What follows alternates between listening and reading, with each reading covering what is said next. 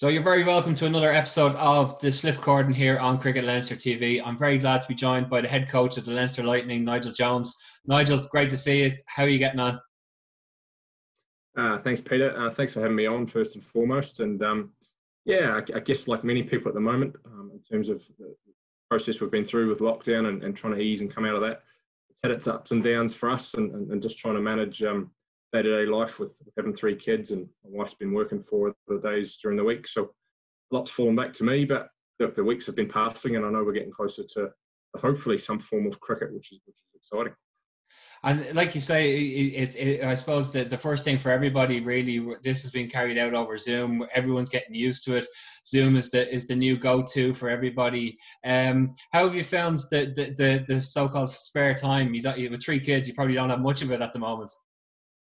Yeah, you're right. Yeah, look, it's fairly busy when we get to Monday morning, and by the time we get to Thursday evening is sort of the bit where I've been hands-on in terms of looking after the kids with their homeschooling requirements, and the little man, the youngest, he's only just 2, so you can imagine he's a handful. So juggling that while the wife's working, it hasn't given me a lot of time during that time of the week. And then Friday, I'm trying to catch up with some email and some admin and do a little bit of things ticking over from a Lightning perspective.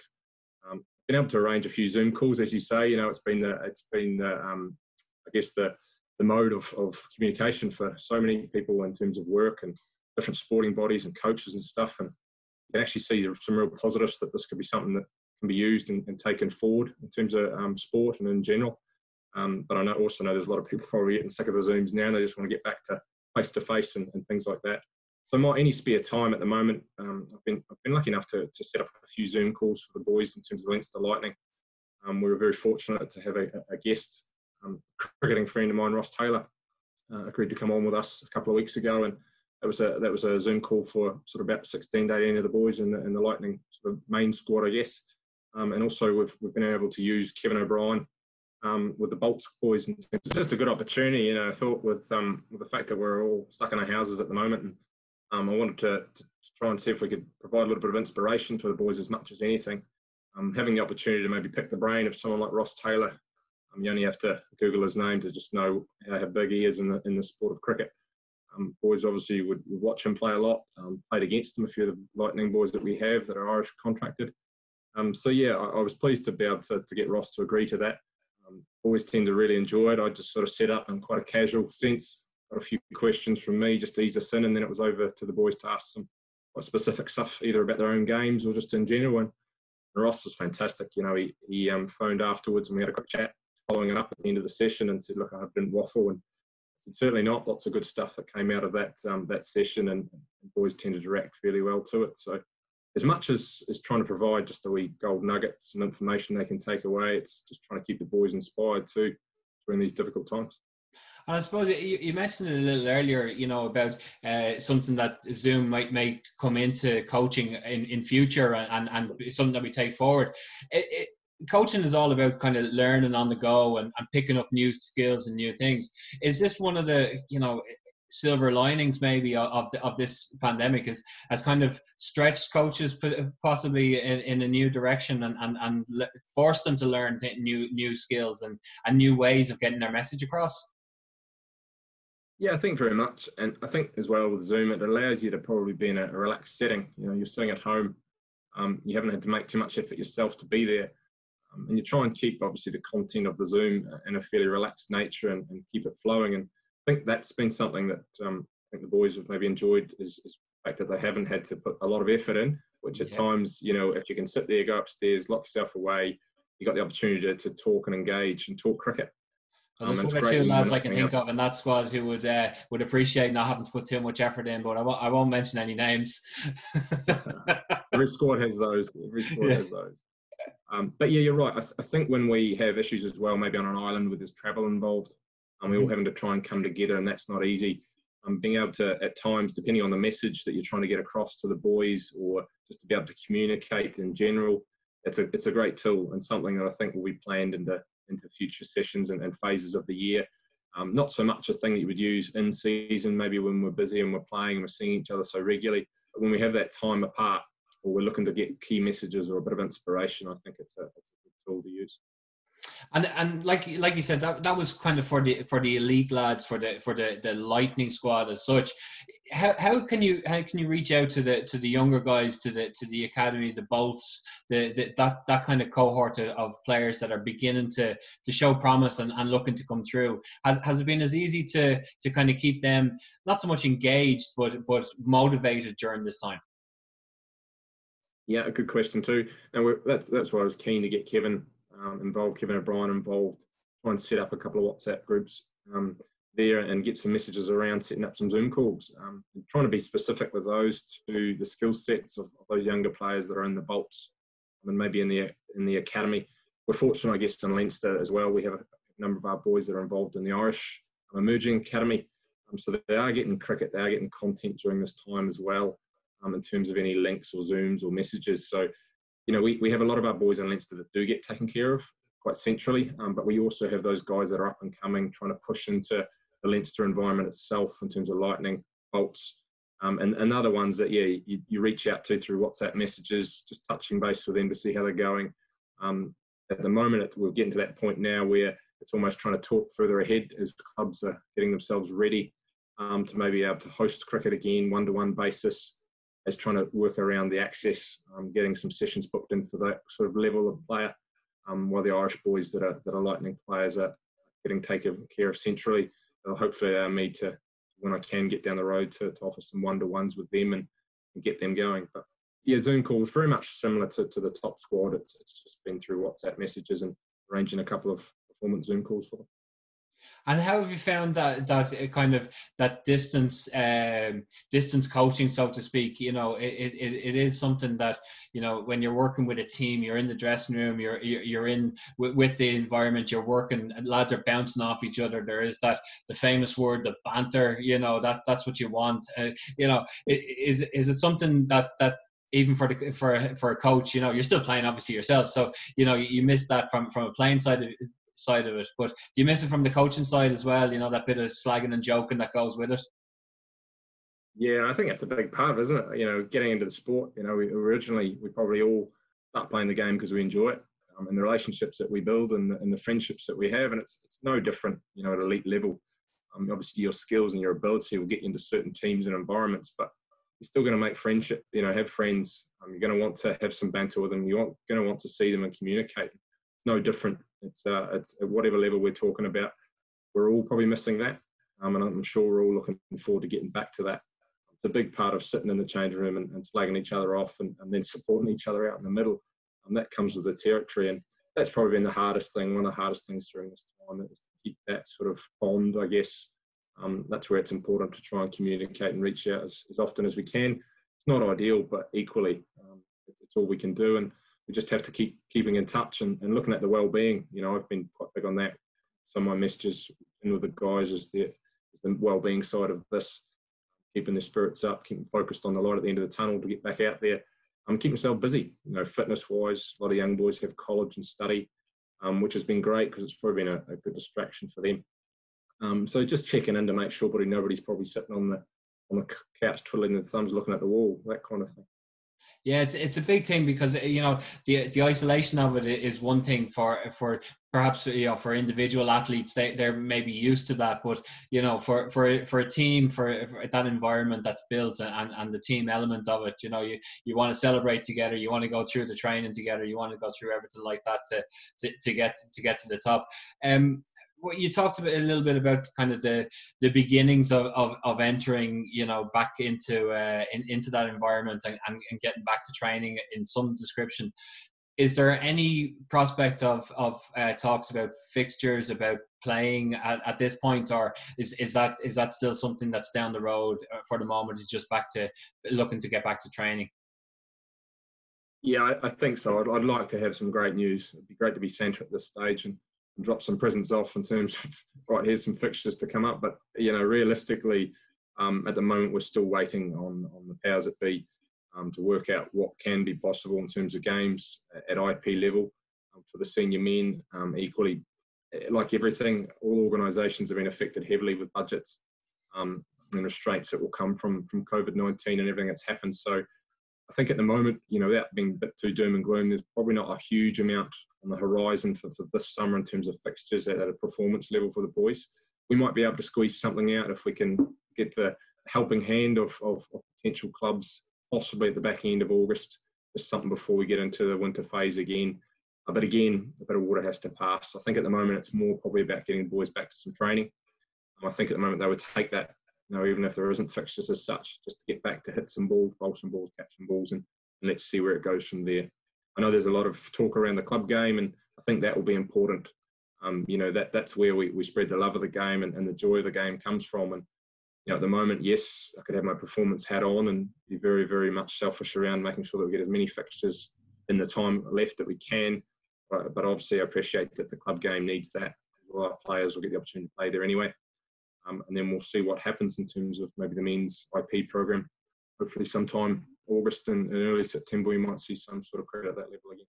It'd be great. It'd be great to see that, obviously. But you mentioned the club game there, and the plan for this year, obviously getting involved with Trinity as well as the role with the Lightning. Was it a possibility, or were you looking on the idea of trying to not keep an eye as much, but maybe be able to see the lads out in the middle that you be coming into contact with the Lightning? Was that part of the plan, or was it more to do with the coaching side of things that you were looking at Trinity? Yeah, that Trinity opportunity was really sort of multiple layers to it, I guess, really. I had Connor Hoey approach me originally about the concept and the idea, and we talked it through, and I thought it was a great opportunity for many reasons. One, obviously, in terms of professionally, it adds more things to me and gives me more opportunities in different environments that hopefully add some value and grow. So, look, firstly, I like that opportunity. Yes, coming on board and looking at a director's type role with them and how we can attract young students to Trinity in terms of a cricket program and what that might look like going forward was quite exciting, because I've probably had an opportunity to design that a little bit and have some input. So I've enjoyed some conversations and we've got some things moving now. And yes, the playing side of it, that was very much secondary, in terms of the whole overall thing. It was making sure, though, that when I play, I try and add value there and support the players, and I can take learning during the games for them and help the cricket program in general at Trinity. But yes, as you say, my visibility is always one thing. I have a great knowledge, I feel, on Leinster players anyway, because a lot of the youth players that have come through the pathway over the years, I've seen a great deal of them come into Irish youth environments that I'm in as a coach. And also, I'm a bit of a badger. I would look out often in terms of websites, and I know a great deal of people in Cricket Leinster anyway, that I would talk to and trust. So yeah, it's another string though. I can get to play against a few of the boys, I guess, during that League Cup, but not to be this year, in the sense that it was going to be designed. But yes, hopefully going forward over the next couple of years, I'll see this role as sort of a 2-3 year role at minimum, and we'll see where we go from there. And it's an exciting role, and like it does kind of bring everything together, like you say, to join the dots, so to speak, and bring things together. We're looking forward, obviously, to getting back playing. August may be a potential for that. We're looking back nearly a year ago now, when you came on board and got involved, just right at the beginning at the takeover from Albert. Obviously was the Middlesex game and the big crowd that was attracted to that. Is that something that kind of whetted the appetite to see if something like that, obviously this is a changed circumstance this year, but something like that as an annual fixture or something that could be grown in the Lightning program year on year? Yeah, like it would be fantastic if we could be able to facilitate something like that on an annual basis, and like full credit to Philip Smith's vision there and everybody that was involved. I know there was a great deal of people involved in making that happen. A lot of unsung heroes, like anything, and they don't just happen, those games. So I know as well that a lot of work will go into trying to host them. It's certainly something I know has been talked about, and the players ultimately as well, the players themselves, absolutely love that opportunity in that game. And wasn't it brilliant to see so many people there supporting the boys on that fixture, and the weather played its part. The atmosphere was fantastic, and it just showed you, from a Cricket Leinster's perspective, and Lightning perspective, what we can do, what can be done, and the profile that can be raised around cricket in general, and that's inspiring. There have been youngsters there that will end up playing for the Lightning one day that we're watching, and they'll remember those kind of games. And I think that's important too, is to give them something that really inspires them. And a big marquee fixture around other fixtures is, I think, really important. So yes, fingers crossed. It's certainly something I would love to see more of as well. And obviously, one of the big draws, I suppose, from the Middlesex side that day was Paul Sterling, and now coming back and being involved, and he'll obviously be involved with the night squad and things like that. There's a healthy competition going to be building. It's such a shame, really, the timing of this, because we as an organisation and as a team with the Lightning, we've been good. We've been dominant, it's fair to say, for many years, but there's some good teams coming together, and it's going to make for a really competitive interprovincial setup, really, isn't it? Yeah, I think so. Basically, with Paul's come back to the Knights, the work that they've been doing, obviously, the last few years, you can see that starting to come forward for them, especially in the white ball game. Warriors as well, they can be a dangerous side on their day, and certainly a bowling tack perspective, they can be a tricky one with them. But obviously with us, yes, we've been really dominant, from a Lightning group since, I guess, the reintroduction of the Interpros, I think 2013 it was. I happened to be a player playing against the Lightning, I think, in the first ever game at the Hills. So it's amazing how time moves on. I think I just retired from Ireland. And I think that was one of my first sort of representative games, shall we say, after that. And yeah, that was a great occasion, that first game at the Hills. And probably a fantastic match, actually. And probably kick-started off the campaign really well. But yeah, from a Lightning, a big thing I've noticed since coming in the role is trying to get away from the games we've won and the trophies we've won, and actually look deeper at the performances, the individual performances, and actually, if we are winning, how well are we winning? What are the areas that we can improve and move on? And I think that's what we have to start focusing on, because I heard a lot about it as somebody on the other side of the fence about the trophies, and yeah, but ultimately, at the end of the day, you're only playing against who you're playing against, and that's no disrespect to anybody. They're getting stronger, so we'll have to get stronger. But ultimately, we should be doing that without the I guess, the gauge of others. It's down to us. So I've been doing a bit of work with the boys, and I've seen a few things through actually during the lockdown. Just looking back over the last 3 years around our T20 game in particular. We talked with the players in the winter about it, the guys that weren't contracted and busy away with Ireland, and how we can make some improvements. And I think that's a big thing that I'm hoping to bring to this group when we get back to training ground and get fixtures. We can start to move on those areas. And it really is such a shame, because like you say, everyone had such high hopes and such plans for the season and what was going ahead. And then not to mention all those plans and the COVID-19 situation and everything else. And then now all of a sudden we've had 6 or 8 weeks of glorious sunshine, and the first prospect of cricket being played, and the weather has turned as well. So it seems like the fates are conspiring against us in all forms at the moment. It's been amazing, isn't it? This spell of weather, I think, since we locked down in late March or something, up until June, basically. And in early June, it was fantastic. We've had a dry spell, and that's been hard too, looking out the window or being out the back, thinking, wouldn't it be great to be playing some cricket? And I know everybody would be thinking that's a follower and a supporter and a player of the game. And yes, now we're technically into summer. We've got the weather has returned. I'm sitting here talking to you, looking out the window, and you probably can't hear that, but there's rain pelting on the window as we speak. So, yes, back to porridge at the moment. Oh, that's it.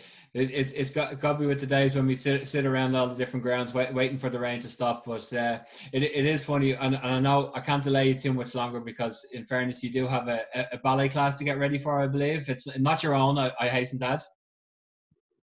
Yes. No, I don't have to get the tutu on, thankfully. My oldest daughter, Emily's 10. She's been, again, Zooms have been great. We've been able to keep some things that she would have been interested in going. The tutors have been keen to do that. So she has a ballet lesson coming up here at 12 o'clock. So we'll be doing that probably right behind me in this room. So, yeah, she's been looking forward to those. And I suppose, just before I let you go, that is one of the silver linings of all this. When we talk about, the cricket summer and the cricket season, we're talking about the weather and things like that. But basically, traditionally from April to mid-September, that's where we leave our better halves and we disappear for the summer, and we say hello to them again come September. We have had this opportunity now to spend time together and do things that we possibly wouldn't have. And I suppose we've got to take the positives from a bad situation. Yeah, hugely. I think we've been forced into this situation. All of us have had to deal with it in whatever way we can, and we've probably all had slightly different issues to face. Thankfully, in the Jones household, our health's been good. We've been able to spend some quality time together as a family, which we haven't had really. We get a week or two here and there in terms of this kind of time when we get some annual leave booked in. But as you say, yeah, April to middle of September, year after year, it would seem, and since I've had kids, it's been extremely difficult. But we accept it in this house. We know what it is. We get on with it, but it's not to say it's easy. It certainly isn't. I have to reintroduce myself to my kids come September, and have to remember I've got a wife there too. So she's very understanding, but it does take its toll. So this has been great. I don't think we'll ever get the time back, but I have to look at it from a perspective of just time with them, and that's where I probably use the word great. But in terms of everything else, yes, frustrating obviously, and would love to be back at the cricket ground, and can't wait to get stuck into it. But as you say, we have to take the positives when we can. Well, that's it. I think we're wrapping up there. We take the positives from it, but we all can't wait to get back out there and wait for those clouds to clear and get back out playing in the sunshine. Jonesy, thanks a million for joining us here on the Slip Cordon. Really appreciate you taking the time.